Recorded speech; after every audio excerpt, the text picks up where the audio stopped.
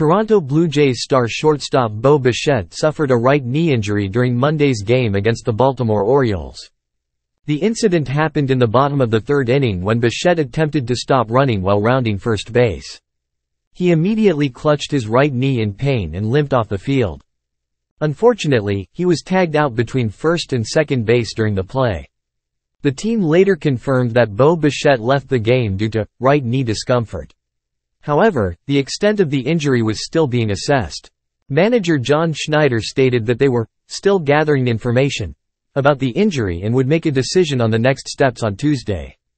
Schneider emphasized the importance of being proactive in handling the situation, considering Bichette's significance to the team. As of now, no further updates have been provided, and the Blue Jays are likely closely monitoring the situation to determine the best course of action for Bo Bichette's recovery and return to play. Like, comment, share, and subscribe.